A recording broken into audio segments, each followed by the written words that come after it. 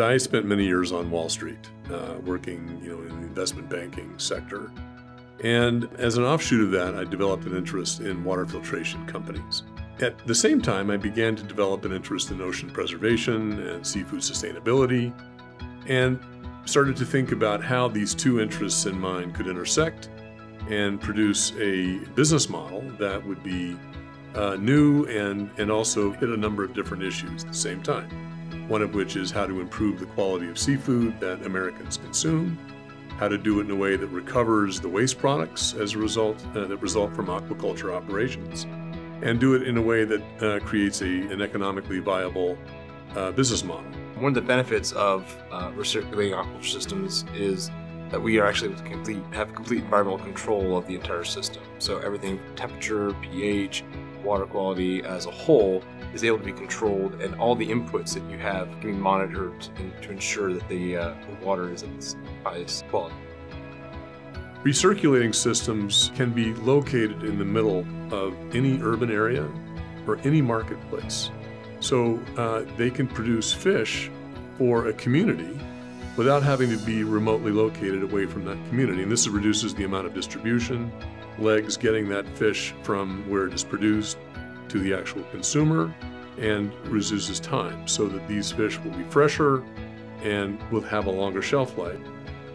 Branzino is a recent new entry. Only in the last 5 or 6 years has the fish really become as popular as it is, but it's growing very, very strongly, and you're seeing it increasingly in restaurant menus, on the ice cases of seafood restaurants and seafood markets.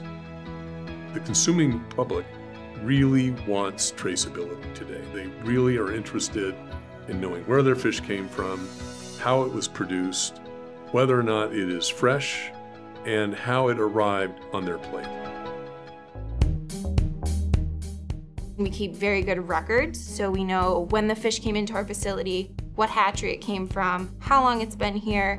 The records follow them throughout the facility, so when they come from quarantine, they go into grow out, and you're able to follow the whole life of the fish. After harvest, we will tag all of our fish with this two-sided fish tag. One side obviously has our logo on it. The other side uses QR code technology where customers can use their phones and they can actually scan the code where it shows the provenance of the fish history. That is, what hatchery it came from, what day it came to our facility, what day it was harvested, what day it was packed, including what tank it was in for the majority of this production cycle.